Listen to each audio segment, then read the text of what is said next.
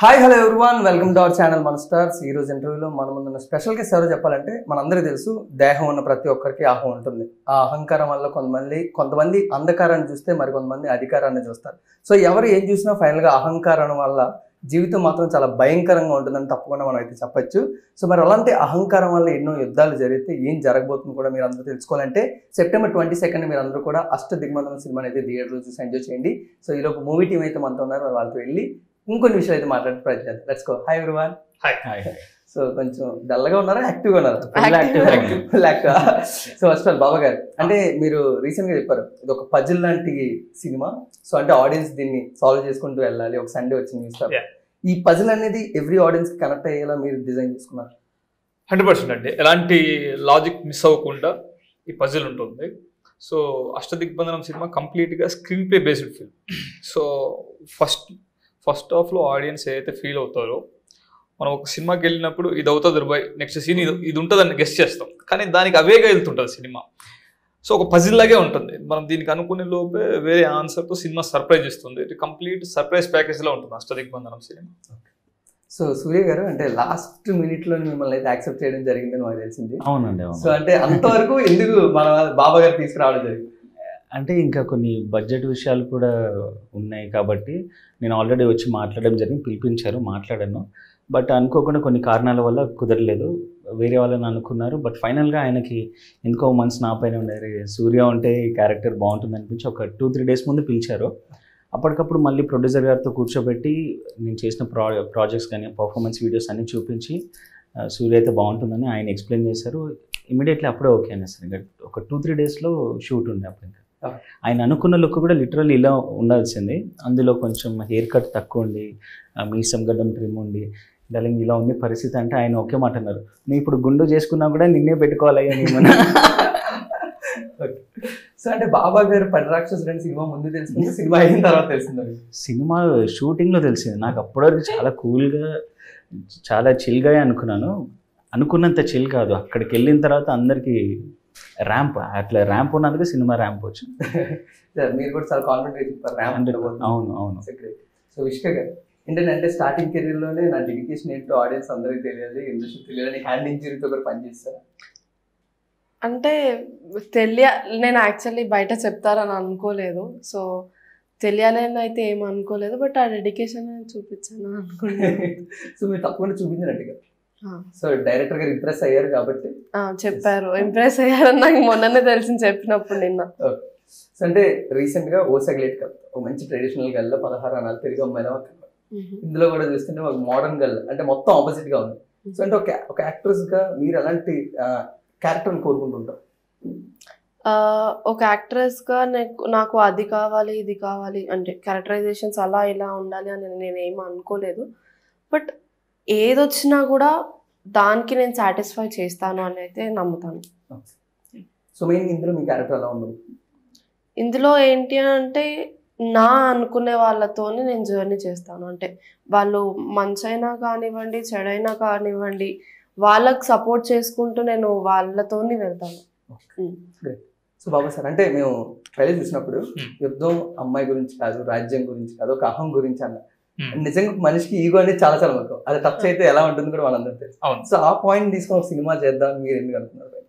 Actually మన general life మీరే అన్నారు, ప్రతి మనిషికి లోపల ఈగో ఉంటుంది. అది ప్రతిరోజు మనకు ఎవరో ఒక హట్ చేస్తుంటారు.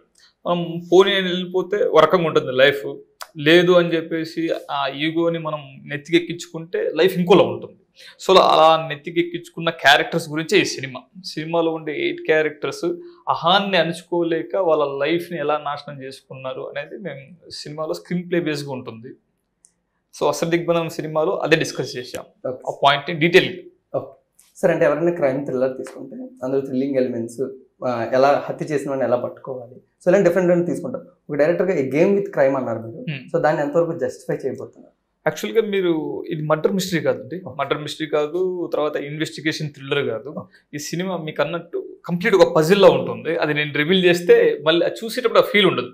ఈవెన్ దో మీరు చిన్న సినిమా కదా దీన్ని ఎవరు చూస్తారు అని మీరు అనుకున్నా, మా ఫీల్ ఏంటంటే థియేటర్లు వెళ్ళే వాళ్ళు కొంతమంది జనరల్ ఆడియన్స్ ఉంటారు, ఈ వాళ్ళు చిన్న సినిమా పెద్ద సినిమా అని చూడకుండా ప్రతి ఫ్రైడే థియేటర్లు దూరిపోతారు.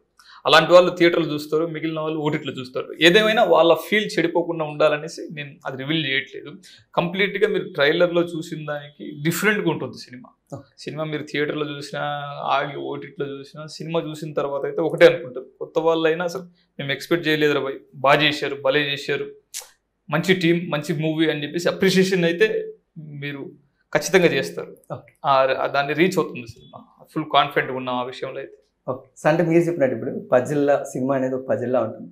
సో దాన్ని మీరు టీజర్ ట్రైలర్ కింద కొన్ని హింట్లు ఇస్తున్నారు, ఆడియన్స్గా మేమే దాన్ని చూసుకోవాలి, రేపు సినిమా చూడాలి, అంతే కదా? మీరు ట్రైలర్లో చూసిన ప్రతి షాట్ సినిమాలో ఒక పజిలే, అది ఎప్పుడు ఎలా ఏం జరిగింది అనేది మీరు సినిమాలో చూస్తే ఇంట్రెస్టింగ్ ఉంటుంది. ట్రైలర్లో జస్ట్ ఎలిమెంట్ కోసం, ఇది ఒక జానర్ సినిమా, యాక్షన్ బేస్ ఎక్కువ ఉన్న సినిమా అని చెప్పడం కోసమే ఎవరైనా ట్రైలర్ కట్ చేస్తారు. ఒక కామెడీ సినిమా కట్ చేసినా కామెడీ సీన్స్ ఉంటాయి, లవ్ సినిమా చేసినా లవ్ సీన్స్ ఉంటాయి. అలా ఇది ఒక యాక్షన్ జోనర్ అని చెప్పడం కోసమే యాక్షన్ సీన్స్ చేసాం. సినిమా విషయానికి వస్తే ఇది కంప్లీట్ ఒక మీరు సండే మ్యాగజైన్ పజిల్ లాగా, ఒక క్విజ్ గేమ్ లాగా ఉంటుంది.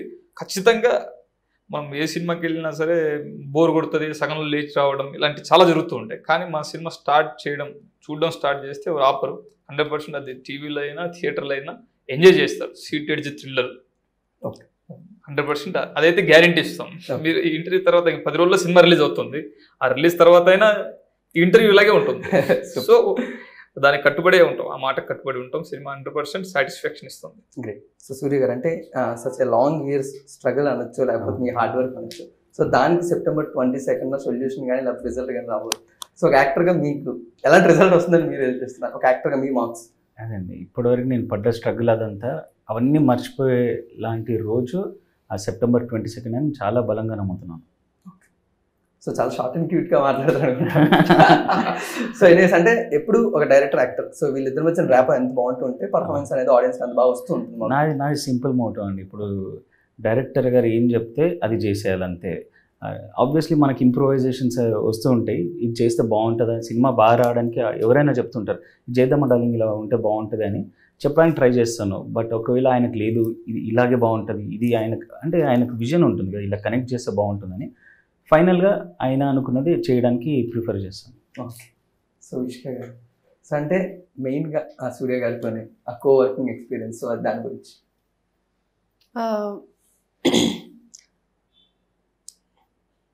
అంటే ఇప్పుడు ఒక యాక్టర్స్ వాళ్ళిద్దరు ఎంత బాగా డిస్కస్ చేసుకుంటే సీన్ ముందు, సో పర్ఫార్మెన్స్ అనేది అంత బాగుంటుంది. డైరెక్టర్ మాకు అలా ఏం లేదు, మాకేంటి అని అంటే సీన్ డిస్కషన్ కూడా లైక్ ముందే అయిపోయింది వర్క్షాప్స్లో. సో దాని తర్వాత సెట్లో కూడా మేము ముగ్గురం కూర్చొని ఎప్పుడు కూడా డిస్కషన్ చేయడం, కానీ సార్ కూడా మా దగ్గర కూర్చొని ఇది ఇలా చేయాలి, ఇది ఇప్పుడు ఈ సీన్ చేస్తున్నాము, ఇది ఇలా చేయాలి, ఇంకా ఇంప్రొవైజేషన్స్ ఉంటే నేను చెప్తాను. అంటే మేము ఎక్కువ ఏంటి అని అంటే హార్డ్ టిపికల్ డైలాగ్స్ ఏవైతే ఉన్నాయో అవి మాత్రమే ప్రాక్టీస్ చేసుకునేవాళ్ళం. సో ఎక్కువ ఇబ్బంది అయితే అనిపించలేదు. మేడం, అంటే ఏ సినిమాకైనా ఆఫ్ కోర్స్ ఇప్పుడు అష్టదిగ్బంధనం ఒక యాక్టర్స్గా మీ రెస్పాన్సిబిలిటీ అంటే ఒక actors performance wise are cinema wise? ఎవరైనా స్క్రిప్ట్ రాసుకుంటే ఆబ్వియస్లీ వాళ్ళ విజన్ కానివ్వండి, లేదు అంటే వాళ్ళకి ఒక ఈ స్టోరీ ఉంటే బాగుంటుంది అని వాళ్ళు అనుకొని రాస్తారు. దాన్ని సెలెక్ట్ చేసుకోవడానికి మేము అంటే మమ్మల్ని సాటిస్ఫై చేస్తుందా లేదా అని సెలెక్ట్ చేసుకోవాలి first thing. Then second thing ఏంటి అని అంటే ఏదైనా సరే, ఏ జోనర్ అయినా సరే, ఎలాంటి క్యారెక్టరైజేషన్ ఉన్నా కూడా ఒక ఆర్టిస్ట్ ఆ క్యారెక్టర్ని ఆ పర్టికులర్ క్యారెక్టర్ని ఫుల్ఫిల్ చేయాలి. సో బాబా గారు, అంటే చాలా మంది డైరెక్టర్స్ ఉన్నారు, సో సగం మంది దగ్గర స్టోరీలు ఉన్నా సగం మంది ప్రొడ్యూసర్ లైక్ ఆగిపోతారు. సో అలాంటి ప్రతి సినిమాకి back bone of the producer తప్పకుండా. సో మనోజ్ గారు సపోర్ట్ ఏ విధంగా ఉందో, ఒక డిఫరెంట్ స్టోరీని, ఎందుకంటే వాళ్ళు ఎప్పుడు ఒక లైనే వింటారు, మేము సినిమాని చూసి జడ్జ్ చేస్తాం ఒక ఆడియన్స్గా, బట్ వాళ్ళ లైన్ చూసి జడ్జ్ చేస్తారు. సో ఈ ర్యాప్ ఏ విధంగా ఉండేది సినిమా అంతా? యాక్చువల్గా మా ప్రొడ్యూసర్ మనోజ్ కుమార్ అగర్వాల్ సార్ గురించి చెప్పాలంటే is a very passionated about movies. ఆయన ప్రతిరోజు ఇన్స్టాగ్రామ్లో రీల్స్ కూడా చేస్తుంటారు. కొత్తగా రిలీజ్ అయిన సాంగ్స్కి, నచ్చిన సాంగ్స్కి ఆయన డ్యాన్స్ చేసి ఆ రీల్స్ చేసి ఇన్స్టాగ్రామ్లో పోస్ట్ చేస్తుంటారు. సో అంత ప్యాషనేటెడ్ ఆయన. సో ఆయన ప్రొడ్యూసింగ్ చేయాలి, ఒక బ్యానర్ పెట్టి ప్రొడ్యూస్ చేయాలనుకున్నప్పుడు చాలా మంది దగ్గర కథలు విన్నారు. సో అదే ప్రాసెస్లో నేను వెళ్ళి ఆయన కథ చెప్పడం జరిగింది. సో నేను ఎలా అయితే ఆడిషన్ పెట్టి యాక్టర్ని సెలెక్ట్ చేసుకున్నాను, ఆయన అలా కథలు విని నా కథని నన్ను సెలెక్ట్ చేసుకున్నారు. అలా సినిమా స్టార్ట్ అయింది. సో ఆ రోజు నుంచి ఆయన కథను నమ్మి ఎలా అయితే స్టార్ట్ చేశారో ఈ రోజు వరకు అదే నమ్మకాన్ని కొనసాగించారు. ఫస్ట్ కాపీ అయిపోయిన తర్వాత ఆయన ఆ ఫ్యామిలీతో మా మూవీ టీంతో కలిసి ప్రివ్యూ చూశారు. ప్రివ్యూకి సినిమా ఇండస్ట్రీకి సంబంధించిన సినిమాకి పనిచేయని సినిమా ఇండస్ట్రీ పెద్దలు కూడా వచ్చారు. సో అందరి నుంచి మంచి అప్లాజ్ వచ్చింది. So within 10 days back preview జరిగింది ఫస్ట్ కాపీ. సో అందరి నుంచి మంచి అప్లాజ్ రావడం వల్ల మేము ఇమీడియట్గా ట్రైలర్ లాంచ్ పెట్టుకొని 22nd సినిమా రిలీజ్కి వస్తున్నాం. అదే అప్లాజ్ మాకు 22nd జనాల నుంచి కూడా వస్తుంది అనేసి ఫుల్ కాన్ఫిడెంట్గా ఉన్నాం. Sure sir. సరే, అష్టదిగ్బంధన టైటిల్కి ఎంతవరకు జస్టిఫికేషన్ అవుతుంది సార్ సినిమా?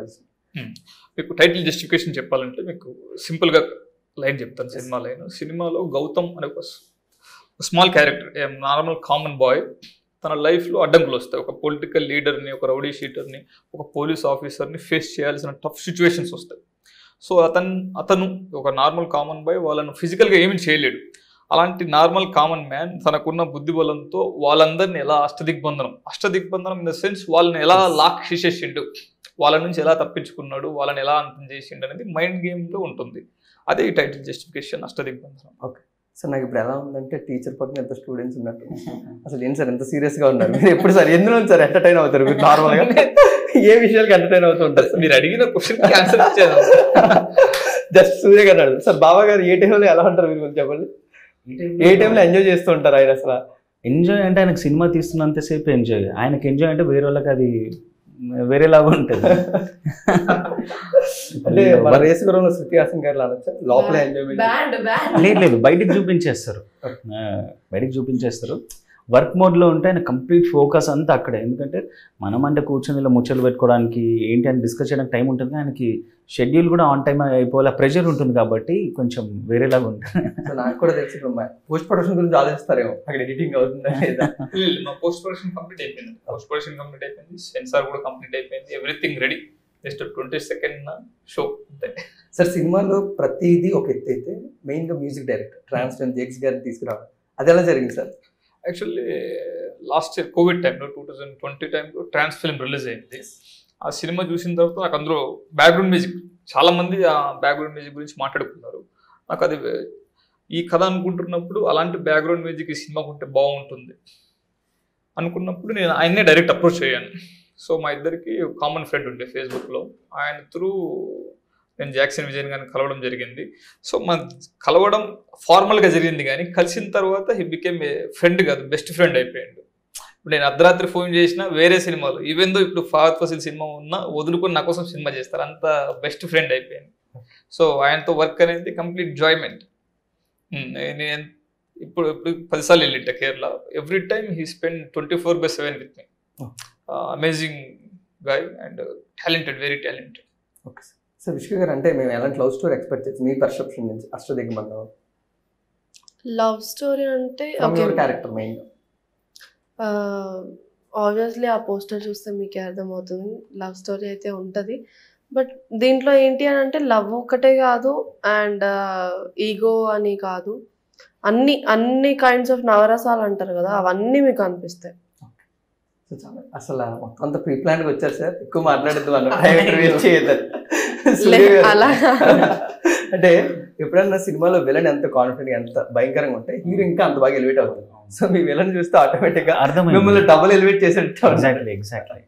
దాన్ని డైరెక్ట్ గా ఏ విధంగా యూస్ చేస్తారు? హీరోగా మిమ్మల్ని ఎలివేట్ చేయడానికి, లేకపోతే ఒక హీరోగా మిమ్మల్ని మాకు యాక్సెప్ట్ చేయించడానికి? సో అదే అండి, ఇప్పుడు నేను అంటే ఫ్రెష్ ఫేస్ కాబట్టి ఇప్పుడు నాకు ఫైట్స్ అలాంటివి చూస్తే ఆడియన్స్కి ఓవర్ అనిపించకూడదు. సో అలా కథతో పాటు నాకు ఆ ఎలివేషన్స్ ఇవ్వాలంటే స్టోరీకి ఆ దమ్ము ఉండాలి, ఆపోజిట్ విలన్ కూడా క్యారెక్టర్ ఎలివేషన్, హీరోకి ఈక్వల్ క్యారెక్టర్ ఉంటుందండి విలన్కి. సో యా, మీరు అన్నట్టుగా హీరో ఎలివేషన్కి దానికి డబుల్ ఉండాలి విలన్ది అన్నారు కదా, సో దానికి తగ్గట్టే ఉంటుంది ఆయన పర్ఫార్మెన్స్ కూడా. ఆయన ఫస్ట్ మూవీ ఆయనది, ఆయన నుండి ఇలాంటి పర్ఫార్మెన్స్ డైరెక్టర్ గారు ఎలా తీసుకున్నారు అనేది తెలీదు. అలాంటి పర్ఫార్మెన్స్ ఇచ్చినందుకు కూడా ఆర్టిస్ట్ గొప్పతనం. ఒక కొత్త విలన్ వచ్చాడు ఇండస్ట్రీకి అని చెప్పుకోవచ్చు. సూపర్. సో September 22 తర్వాత మేము మిగతా సినిమాలు కూడా వచ్చేయచ్చు అంటారు? ఎగ్జాక్ట్లీ, 2 సినిమాలు ఉన్నాయి, పోస్ట్ ప్రొడక్షన్ అయిపోయి రెడీగా ఉన్నాయి. బట్ వాళ్ళకి మార్కెట్ ఏదో ఇష్యూ అవుతుంది అనమాట, అంటే స్ట్రగుల్లో ఉన్నారు, రిలీజ్ అవ్వడం ఇబ్బంది ఉంది. ఈ సినిమా డెఫినెట్లీ డోర్స్ ఓపెన్ చేస్తుంది. ఆ థియేటర్స్ కానీ నేను చెప్పలేను, బట్ మేబీ ఓటీటీకైనా అవ్వచ్చు, ఎంతో కొంత మార్కెట్ అయితే అవుతుంది వాళ్ళకి. సో అంటే మాకే అష్టదిగ్బంధనం కానీ మీకైతే డోర్స్ ఓపెన్ అవుతుంది ఎగ్జాక్ట్లీ ఆడియన్స్ సినిమా చూసినప్పుడు. సో డైరెక్టర్ గారు అంటే ఆల్మోస్ట్ చాలా మంది ఫ్రెషర్స్ మాకు కనబడుతున్నారు. సో చిన్న ఎక్స్పీరియన్స్ కొన్ని సినిమాలు చేసి. సో ఒక డైరెక్టర్గా మీకు ఆ ఛాలెంజ్ ఎలా సార్? అంటే ప్రతి ఒక్కరికి వాళ్ళకి డీటెయిల్ ఎక్స్ప్లెనేషన్ కావాలి నేను ఫ్రెషర్స్ అయినప్పుడు. సో అది డైరెక్టర్గా. సో ఈ సినిమాలో యాక్ట్ చేసిన వాళ్ళందరూ కొత్త వాళ్ళే. ఒక మినిస్టర్ క్యారెక్టర్ చేసిన విశ్వేందర్ రెడ్డి గారు తప్పిస్తే ఆల్మోస్ట్ అందరూ కొత్త వాళ్ళే. విష్క గారు సార్, విష్క గారు experience from child actor to. So అందరిని కూడా నేను బిఫోర్ షూట్ ఆఫీస్లో మేము రిహార్సల్ కండక్ట్ చేసాము, ప్రాక్టీస్ చేసాము, డైలాగ్స్ ఎవ్రీథింగ్ సీన్స్ ప్రాక్టీస్ చేసి ప్రీ ప్లాన్కి వెళ్ళాము షూటింగ్కి. సో షూటింగ్లో ఎలాంటి ఇబ్బందులు రాలేదు, ఓవర్టేక్లు ఏమి అవ్వలేదు. అనుకున్న టైంలో అనుకున్న డేస్లో మేము ప్రీ ప్లాన్ కానీ కంప్లీట్ చేసేసాం సినిమా. ఎవరితో ఎలాంటి ఇబ్బంది రాలేదు. అందరూ ప్రాక్టీస్ టైంలో రిహార్సల్ టైంలో టైంకి వచ్చేసి ఫుల్ టైం స్పెండ్ చేశారు, డెడికేటెడ్గా వర్క్ చేశారు. సార్ మీరు ఎంత స్ట్రిక్ట్గా ఉంటే పని చేస్తారు సార్, ఇంకో ఛాన్స్ లేదు. యాక్టర్స్ కూడా ఛాన్స్ లేదు సార్. మీరు మాట్లాడుతుంటే నాకే శివరింగ్ వస్తుంది, అట్లాంటిది వాళ్ళకి రాదా? Thank you sir. సో విష్క గారు ఏంటండి బయట రామ్ చరణ్ గారు లవరని చెప్పుకొని తిరుగుతున్నారంట, కొంచెం బాగా తెలిసింది మాకు. చిన్నప్పుడు ఎప్పుడో చెప్పుకుంటే అది వైరల్ చేశాను. సో ఇప్పటికీ అదే పట్టుకొని తిరుగుతున్నారంట అంటే ఆడియన్స్ అందరూ? అంటే మా సైకిలెటిక్ డైరెక్టర్ మాకు ఫ్యామిలీ ఫ్రెండ్ అనమాట. సో ఇంటికి వచ్చినప్పుడు అలా చెప్పేదాన్ని, మరి ఎందుకు అందరి ముందు పెట్టారో తెలీదు.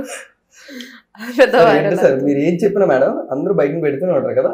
ఈ డైరెక్టర్ గారికి ఏమో హ్యాండ్స్ అది చెప్పారు, అది బయటకు పెట్టారు. ఆ డైరెక్టర్ ఏమో అది చెప్పారు. సో ఈసారి నుంచి డైరెక్టర్ ఏం చెప్పకూడదు మీరు, అంతే నేర్చుకున్నారు కదా ఈసారి నేర్చుకున్నాను. సూపర్. సో ఒక యాక్టర్స్ కి ఎలాంటి రోల్స్ ఎక్స్పెక్ట్ చేస్తున్నారు? ఎందుకంటే ఒక తెలుగు అమ్మాయి అండ్ ఆల్రెడీ ఎక్స్పీరియన్స్ ఉంది యాక్టర్స్. తెలుగు అమ్మాయి ఆల్రెడీ పద్ధతిగా లంగా వేసుకుని అవన్నీ క్యారెక్టర్ ఆల్రెడీ సగ్లిటికతలో చేసేసాను కాబట్టి, సో నాకు like women oriented police getup లేదు అని అంటే, హ్యాండిక్యాప్డ్ టైప్ లేదు అని అంటే, సైకోపాత్స్ ఉంటాయి కదా, ఈ మూడు ఎక్కువ సెట్ అవుతుంది.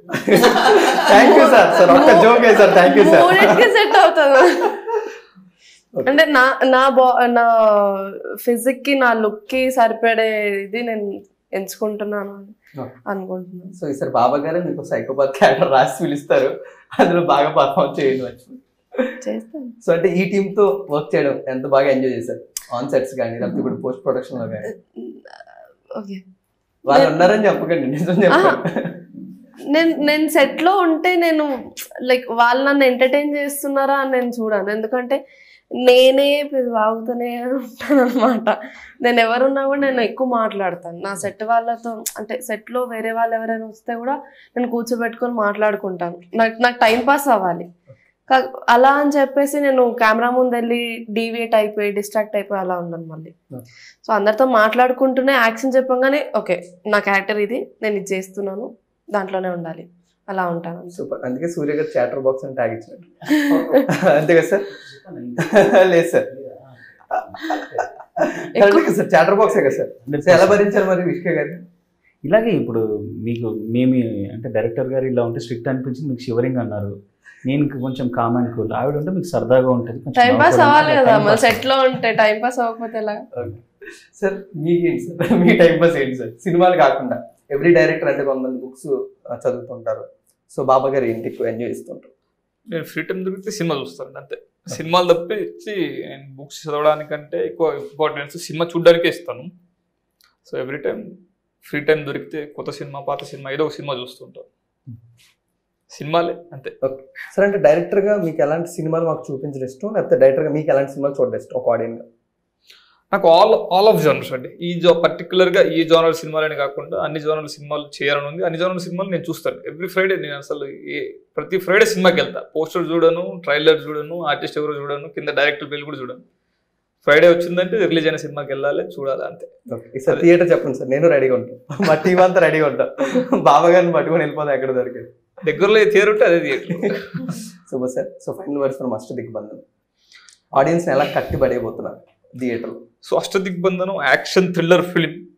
ఇట్స్ ఏ క్రైమ్ జోనర్లో జరిగే యాక్షన్ థ్రిల్లర్ ఫిలిం. అది ఒక్కటే మీకు ట్రైలర్ కనబడ్డది, కానీ సినిమా చూస్తే మాత్రం మీకు ఒక సండే మ్యాగజైన్లో పజిల్ గేమ్ లాగా, ఒక క్విజ్ గేమ్ లాగా ఇంట్రెస్టింగ్ ఉంటుంది. ఫస్ట్ హాఫ్లో మీరు ఏదైతే చూస్తారో సెకండ్ హాఫ్కి కంప్లీట్గా ఆడియన్స్ మైండ్ సెట్ చేంజ్ చేస్తుంది. సినిమా అయిపోయిన తర్వాత మంచి సినిమా చూసాం, చాలా మంచి సినిమా చూసాం అనే ఫీల్తోనే బయటకు వస్తారు. ఆ ఫీల్ మాకు అప్రిషియేషన్గా మారుతుంది. మీ అప్రిషియేషన్స్ కోసం వెయిట్ చేస్తున్నాం అంతే. సూపర్. సో సూర్య గారు బిఫోర్ ఫైనల్ వర్డ్స్ చెప్పేటప్పుడు అమ్మ నాన్న ఎంత హ్యాపీ? చాలా హ్యాపీ. ఎందుకంటే వాళ్ళు ఆబ్వియస్లీ పిల్లోడు ఎదుగుతుంటే ఇంకా ప్రయోజకుడు అవ్వాలి అనేసి ఉంటుంది కదా వాళ్ళకి. నేనే అంటే నా పరంగా ప్రాజెక్ట్స్ సాగుతున్నాయి, ఎంతో కొంత సంపాదిస్తుంది, నడుస్తుంది లైఫ్. బట్ బయట చెప్పుకోవడానికి చూసే చుట్టాలకి వాళ్ళకి చెప్పుకోవడం అనేది ఇంపార్టెంట్, సొసైటీ ఏమనుకున్నారు. సో ఆ పరంగా కూడా వాళ్ళకి దీనివల్ల చాలా హ్యాపీ ఫీల్ అయ్యారు, చాలా ఎమోషనల్ అయిపోయారు. వాళ్ళ ఎమోషన్ చూసి నాకు ఎమోషనల్. మళ్ళీ డెఫినెట్లీ ఏమంటారు, మళ్ళీ ఏది ఉన్నా అక్కడ మైక్ పట్టుకున్నప్పుడల్లా వాళ్ళ పేర్లు తీయకుండా ఉండడానికి ట్రై చేస్తాను. ఎందుకంటే ఆటోమేటిక్గా ఎమోషన్ అయిపోతాం. ఎక్కడ సింపతి స్టార్ అనే ట్యాగ్ వస్తుందేమో అని ఒక భయం ఉంది నాకు. సో మీ నుండి మన స్టార్స్ వ్యూవర్స్కి ఒక చిన్న రిక్వెస్ట్, మనలో నుండి వచ్చిన మమ్మల్ని స్టార్స్ చేయాలి, మీ మనసులో మమ్మల్ని అష్టదిగ్బంధనం చేసుకోండి. Thank you. సూపర్. చాలా క్యూట్ సార్. డైలాగ్స్ నేర్పించారు సార్ సూర్య గారికి బాగా. సో ఫైనల్గా విష్క గారు మీరు చెప్పండి, మీరు మమ్మల్ని ఎలా ప్రౌడ్ చేయబోతున్నారు? మీరు ఆల్రెడీ ప్రౌడే కాబట్టి, సో ఆడియన్స్ని ఎలా ప్రౌడ్ చేసి అష్టదిగ్బంధంతో ఎలా ఎంటర్టైన్ చేయబోతున్నారు? నేను లైక్ చిన్న పాయింట్ చెప్దాం అనుకుంటున్నాను. అష్టదిగ్బంధనము దీనికోసం చూడాలి దానికోసం చూడాలి అని కాకుండా, ఇప్పుడు చాలామంది మన ట్రాన్స్ బీజిఎం గురించి మాట్లాడుతున్నారు కాబట్టి, మా దాంట్లో